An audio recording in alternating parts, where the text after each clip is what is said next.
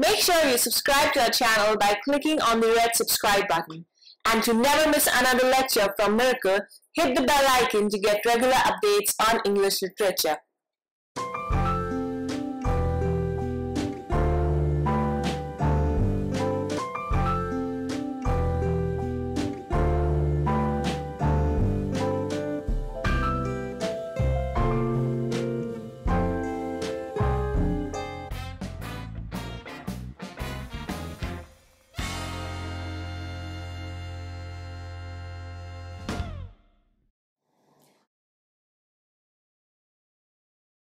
Hello and welcome to Miracle English Language and Literature Institute.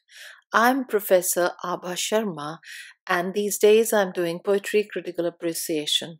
So today in this segment I bring before you the critical evaluation of T.S. Eliot's most famous poem, Preludes. Yes, the same Eliot, the Nobel Prize winner, the contemporary of Eliot and Auden, often known as the group leader of the New Critics and the lemon squeezer Aristotelians. His major work stands by as the modernist text, The Wasteland. Today we will do Preludes, which was written during 1910 or 11, but was published in the volume with Prufrock and other observations in 1917. So preludes literally means what? Prelude, that is before, before the play. And prelude is often before the musical composition.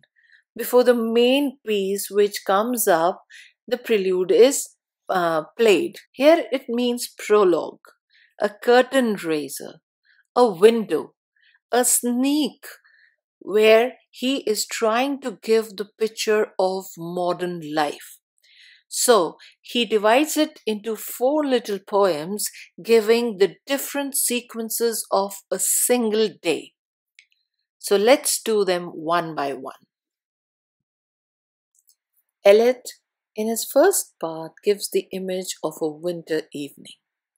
As the evening settles down, during winter, the smell of roasted meat spreads in the narrow lanes, where people are returning back home from the offices. He gives an illusion of a cigarette as the smoky day is over and only the evening is left. And then the street is covered by the shower and wind overtakes the city. It's all muddy and dirty everywhere. The dry leaves, the waste newspaper are coming under the feet. The lower class society is reflected when he says the raindrops making loud noise falling on the broken window pane, and the chimney pots too when the rain gains momentum. At the end of the street, a lonely horse cab is standing, and the horse irritatingly stamping on the feet, and then the lamps are lighted in all the houses, signifying the approach of evening. So in this stanza he gives the sight, the sounds, the smells, the dinner being cooked, the shower going down the chimney pots, the wind blowing, the fallen leaves, the discarded newspaper. So, the complete narration of the evening is there. The next stanza gives the image of a morning. The morning is as mechanical as evening. As soon as a man wakes up, that means he comes to consciousness, smelling of stale beer he must have taken last night. He rushes through the dirty street, trampling it more towards the tea or coffee stalls, and faking smiles and salutations to the acquaintances he meets in the way. With this, the time resumes, and then the women in the houses start their daily routine by raising their curtains to let the sunshine in. He talks about The thousand furnished rooms, that means he is talking about the modern life, which is full of luxury. But the life has become too much mechanical. The third stanza has the same tone, but the language is changed in direct second person, addressed to a woman who was sleepless the whole night, and she feels drowsy in the morning, tosses the blanket in frustration, and stays still for some time. On the ceiling, she visualizes several unhappy images of the past flickering before her eyes. She realizes that she has been exploited, and now the morning has made her conscious of her survival. The day has started. The sunlight is sneaking in through the gates, and one can hear birds chirping in the dirty streets. The same street which is exploited by being trampled by the footsteps of people, and still it doesn't revolt or understand. A striking similarity between a woman and street is drawn, and the difference is that a woman is aware of her exploitation, but the street is ignorant. And artificiality is also reflected that the external beauty is more stressed than the peace of the soul. The colors in the hair to enhance the looks, and the yellow exhausted soles of feet rubbed by the hands in order to bring the body into action.